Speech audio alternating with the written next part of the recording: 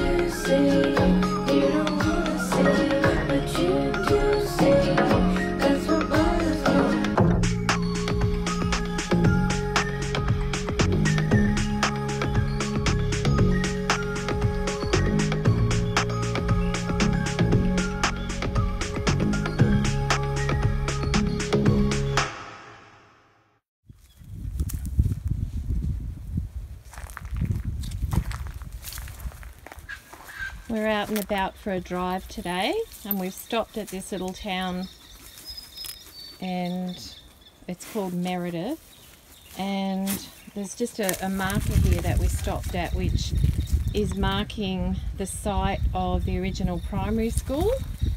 There's not much left here, but there's some beautiful Aussie bush, and I'll let you hear some of the sounds of the beautiful birds here. It was just too pretty not to stop and take a look at. I'll just go for a walk through here.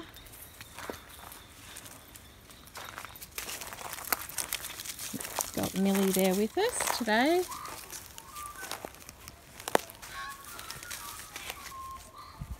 Can hear all the birds up there.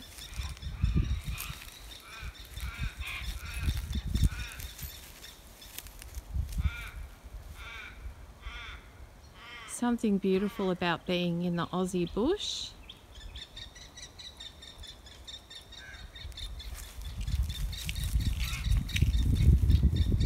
I could sit here for hours. I love it. I've walked through that bush, and there's a bit of a clearing here, so I'm guessing this is where the actual school building was. And there's a big row of pine trees there.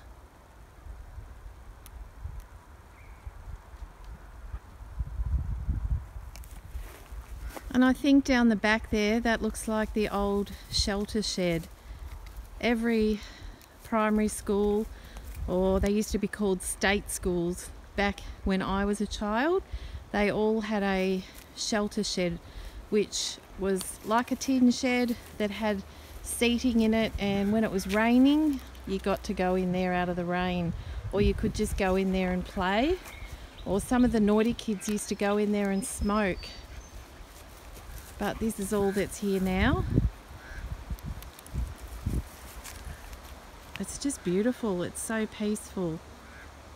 And I think of how many little kids would have been running around here back in the day and playing and screaming and being happy, and how far away they would have had to walk or ride their bikes or their horses to school here from the nearby farms. I just noticed too, you can see here that some of these trees are black, so I'm guessing that there must have been a fire through here a while ago too. There's Tim in the background there reading the plaque, and there's another tree there that has got a lot of burnt wood on it. So I'm not sure how long ago the fires went through here, but it is a very fire prone area, and this is nearby to where the big bushfire was last week. We've actually just come back from there and had a look. I couldn't stop and take any footage of where it was because it was right next to farmland and there was people out there, and I just didn't want to look really disrespectful taking footage of their burnt farmland while they were out there, and it had limited access to the area. So I thought I'd stop here instead on the way back and just show you some of the beautiful Aussie bush and some history as well. Hi again, guys. If you look behind me there in those plastic bags on the table there, you can see some chickens that are just about to go into my freezer. Now, we're lucky enough here in Geelong where I live to have a chicken shop that often has specials on free-range chickens, and my friend was there today and she gave me a call and said, hey, do you want some? And of course I said yes, because I really don't like to pay expensive prices for good food if I can, but I'm willing to pay it to farmers that raise and do the chickens on their own land, and they've had to put in a lot of money and time for them, and you do get a far superior product. So, but these ones here are from a local free range farm and they were really super cheap. So I'll give you a look at them and show you how I store them. Okay, so these are quite big chickens.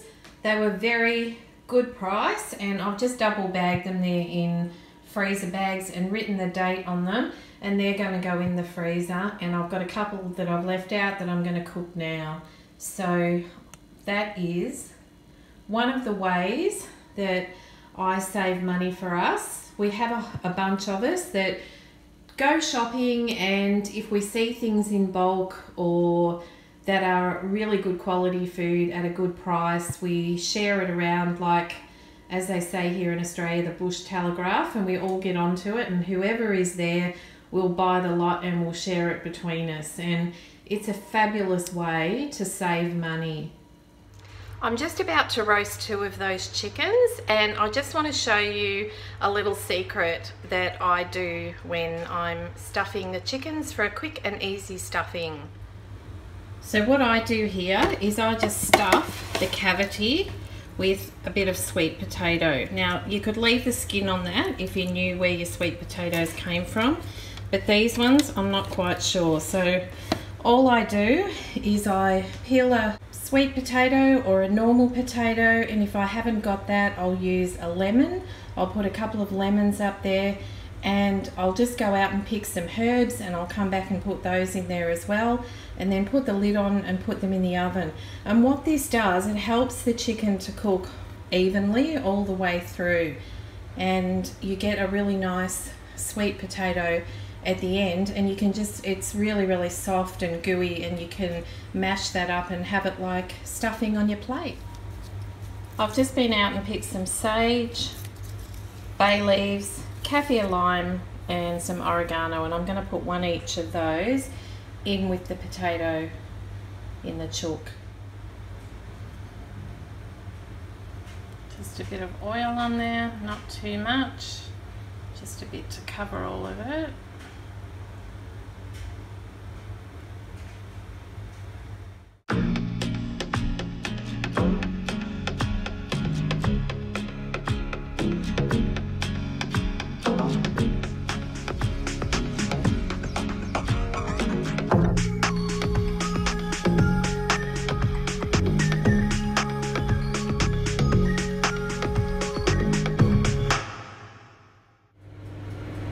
While I'm standing at the bench here, I'll show you the first apricot harvest that we got, and I'm going to try one to see what they taste like. So hang on, I'll just turn you around.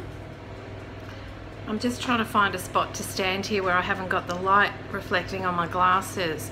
So this is the first apricot that I'm tasting off the tree. Oh my goodness, it just squirted everywhere. It's really nice, but I've got to go and clean up this mess. Beautiful.